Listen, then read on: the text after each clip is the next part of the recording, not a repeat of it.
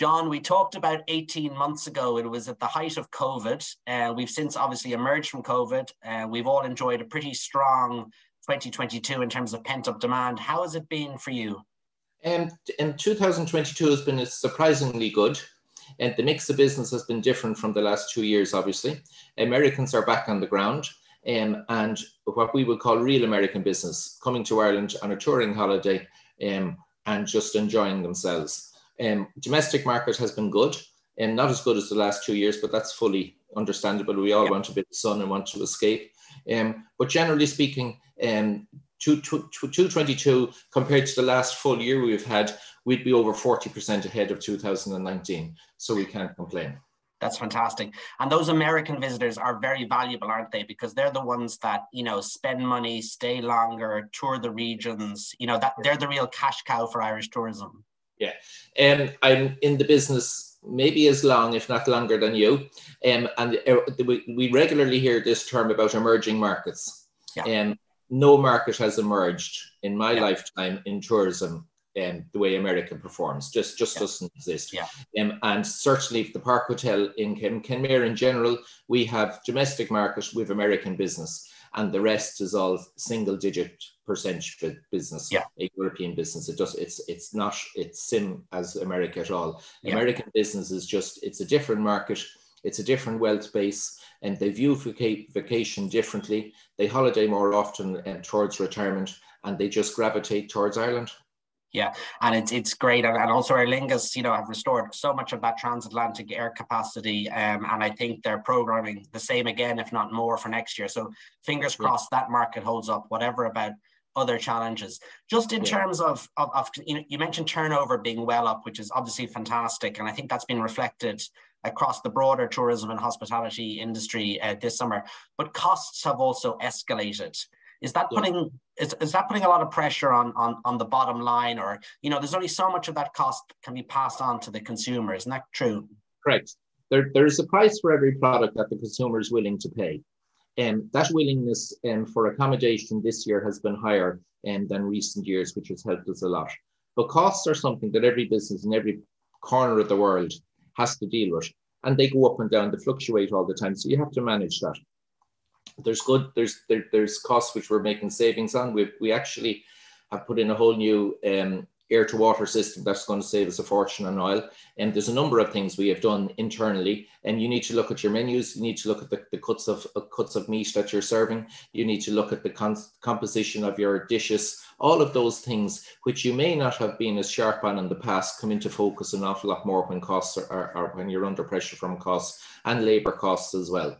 So you cut your cloth to suit your measure. That's the world we're in. There's no point crying about it. We're all been dealt the same cards, and you play them the best way you can, and you manage your own business and you get on with it.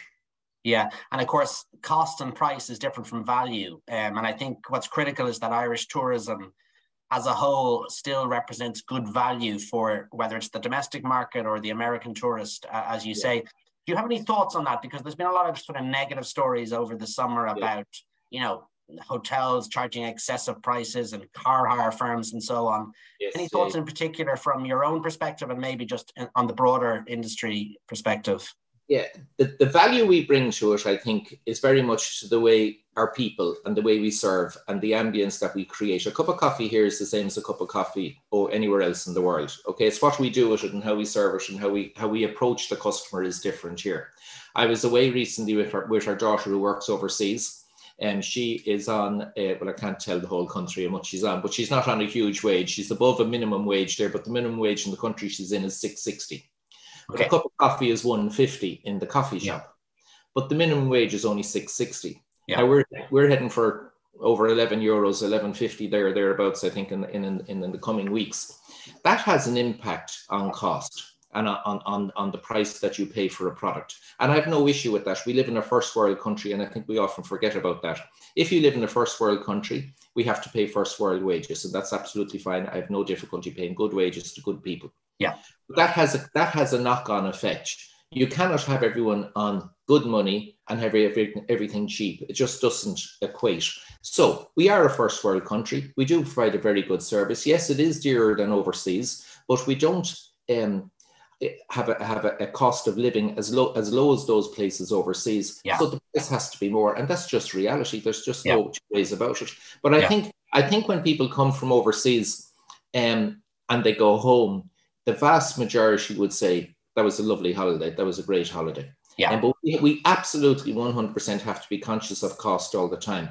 And when you look at hotels, yes, you can say, oh, I stayed in such and such a place, a tourist resort overseas, Sun, and it was half the price of the Irish property here. It probably was. But actually, when you bore into that, I guarantee you they're selling you synthetic orange juice for breakfast. Yeah. They're not giving you the local bacon. They're not giving you the local sausages. So there's a difference to the approach that we bring, not personally, that we as a country bring to a tourism product that would be streets ahead of those products overseas. And it's very easy to sit at a pool all day with the sun baking down, and you have 2 sangrias and you have a slice of melon for lunch, and it's all great.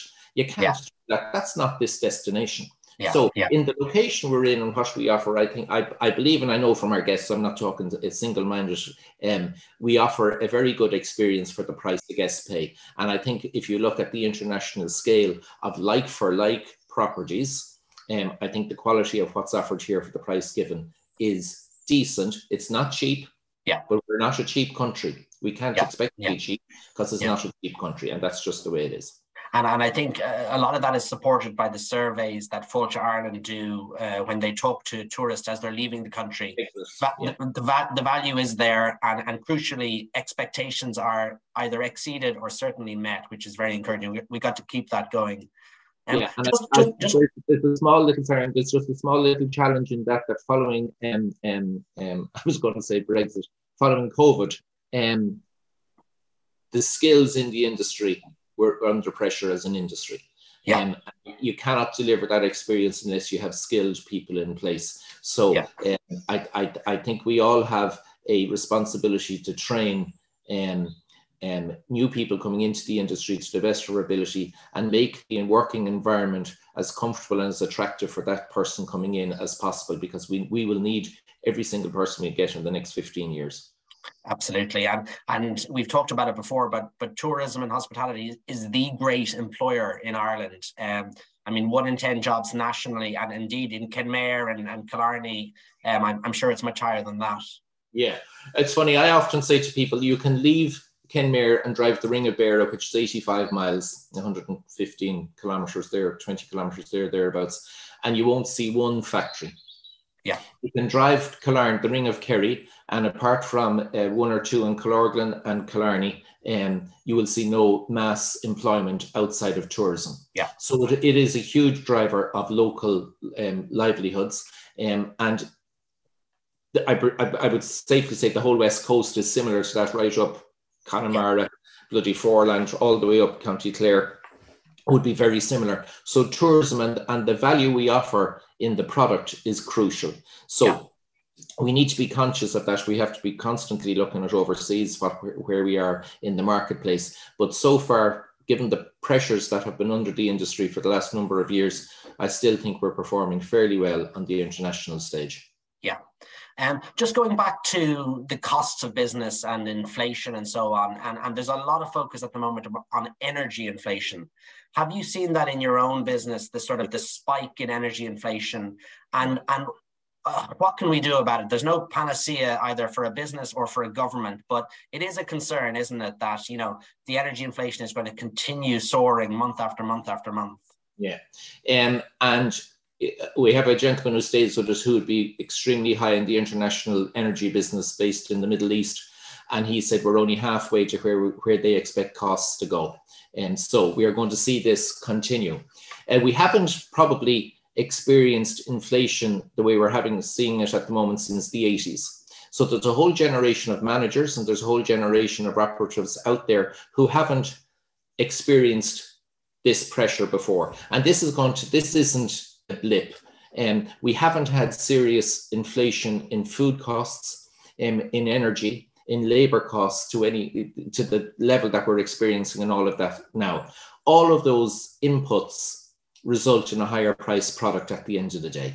There's no way of squaring it. We can turn off all the lights we want. We can reduce the temperature of the water going through the pipes. We can do 101 things internally. We're only tittering around the edges about it. The bottom line is costs are going to go up. You have to manage your business in the best way possible to get through it.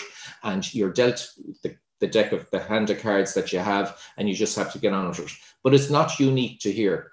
Yeah. Those costs are going up everywhere else as well. And I had a meeting last week with Relay and Shasho in England, and the one thing they kept talking about was food cost, food cost, food cost, food cost. Yeah. So while the breast of chicken may have cost us 110 3 years ago, it's up near €3 now. So that's a phenomenal increase. It's like a burger in a restaurant. If you go into a restaurant, you're having a burger, you expect to pay somewhere in the region of 14 to 18 euros for the burger, ballpark. Yeah. You probably need 25 euros for that now, or thereabouts. That's probably not achievable in the consumer's mind.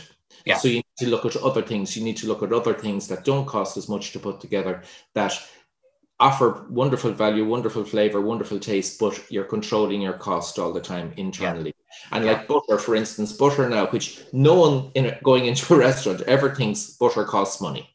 Like they'll have a bowl of soup and say, sorry, can I have more bread and butter? They don't even think it costs money, right? Yeah. But that box of butter costs us 33 euros more this year than it did last year. Yeah. Now, you can't give butter anymore as a result. You need to be careful on how you serve it, and you just give a smaller portion and so on and so forth. Yeah. So we've become much more focused on things like that. And it's things like that that you have to think around with on the edges, cut here, cut there, but not at the impact to the guest. Always give the guest the value that makes them come back. And that's crucial. Yeah.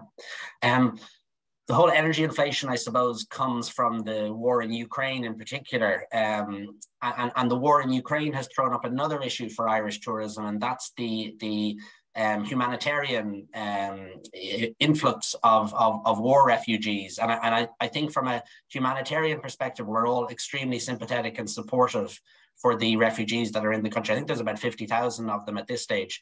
But the government are housing them in hotels. They're contracting with hotels right around the country, and that's where the Ukrainians are going. And that has an unintended implication on the tourism economy, doesn't it? It has, and that is very much a two-edged sword, okay? Because I would be hugely, hugely sympathetic to Ukraine. And I like it with 7 months ago, we had 3 Russian warships off the Kerry coast testing rockets. They could have tested anywhere they wanted in the middle of the Atlantic, from Iceland right down to the Falklands, but they chose off the Irish coast for whatever reason they did, okay?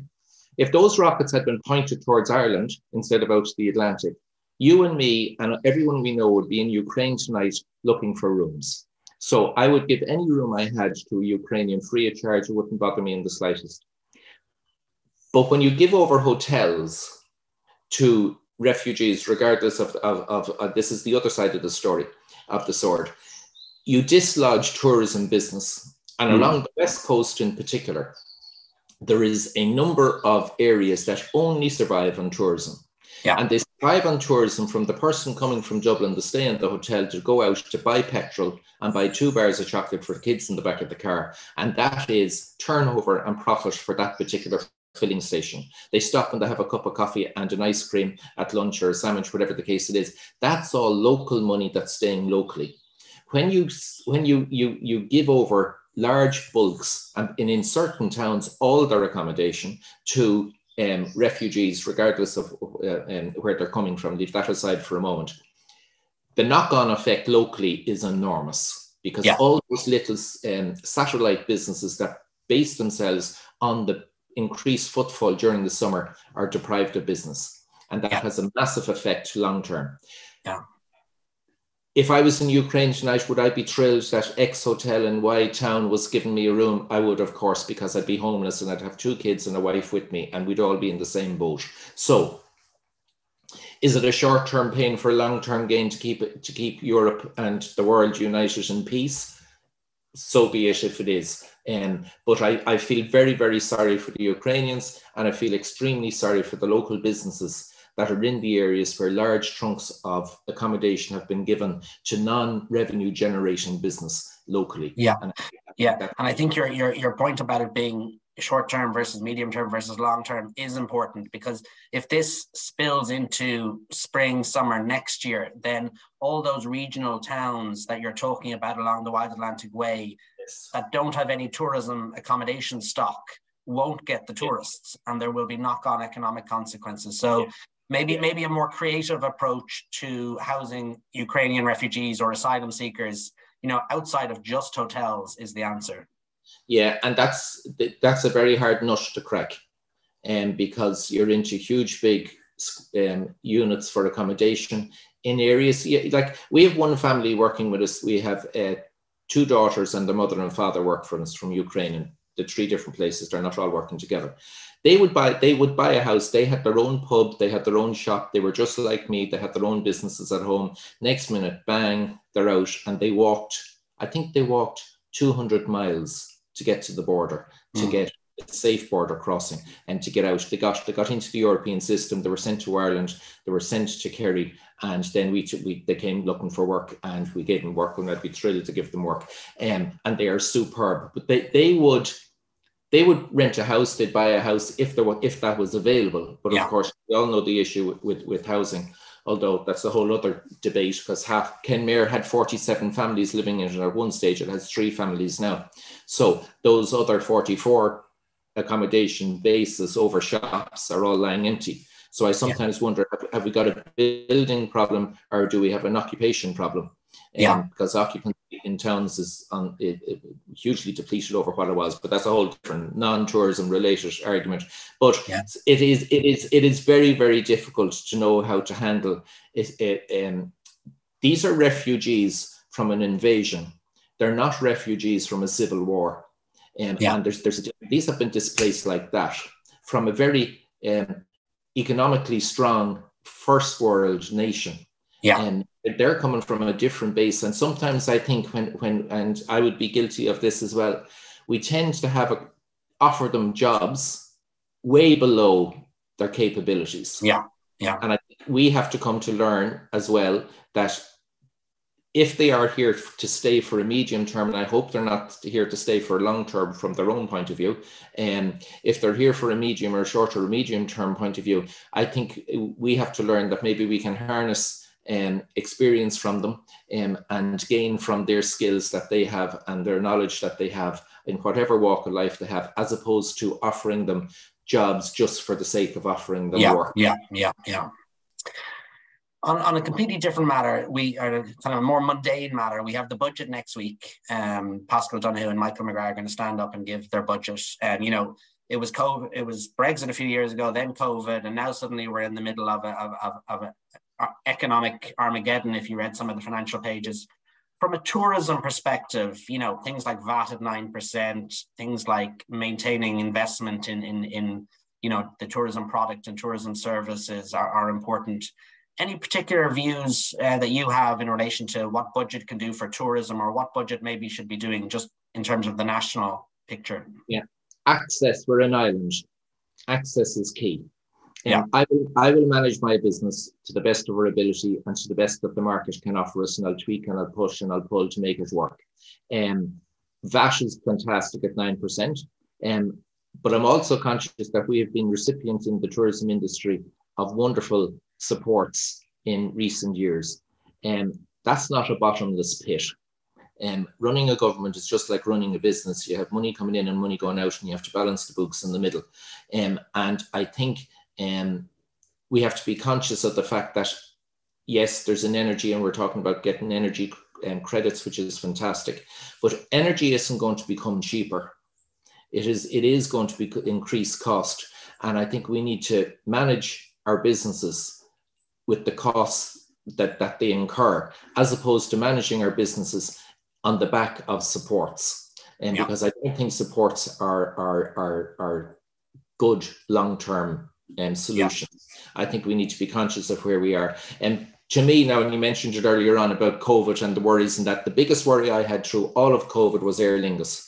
Our transatlantic, I couldn't care what else happened, but we had to keep planned. Once we went back in the air, Aer Lingus had to go back to America.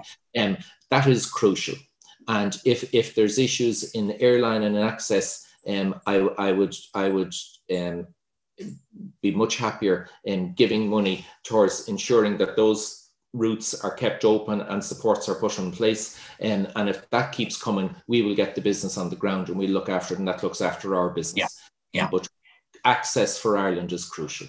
Yeah, great. Well, listen, thank you so much, John. I mean, you know, as you mentioned, Brexit, COVID, the Ukraine war, you know, and you know, the phrase, this too shall pass. And, you know, you said at the start, we've both been around the block a couple of times, and you remember 9/11 and the ash cloud and foot and mouth and the financial crash. So when you go and you look at it, every 4 years since I came into the business 35 years ago, there's been a major international crisis of some description.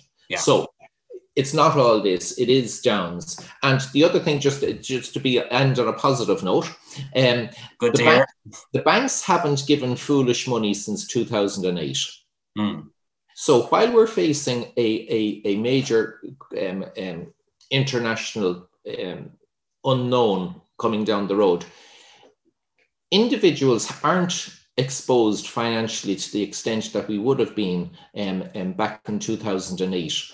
So it may not be as big a bang as the pages are saying in the newspapers. It may be a softening, a realization, a step back and analyze where we are, rather than a big bang. I think it'll be softer than that. I think people have become very savvy with their personal money. I don't think they're overexposed because the governments or the banks have been very prudent in recent years. So all things told, there's clouds on the horizon. There's always clouds on the horizon. I live in Kerry. Okay, we know about clouds on the horizon. Well, you have a lovely blue sky behind you, but I think that's artificial, is it? Excuse me, it is not. If you looked out that window, you'd see a beautiful, nicer sky. But anyway, that's a different story. It's a beautiful day here today. We've had a smashing summer weather-wise. Really great. Yeah. So the stories going overseas when they went back home after this year is great country, not cheap, but not expensive from a value point of view, and you should visit. That's what I hear anyway. So please God, it's true. Great.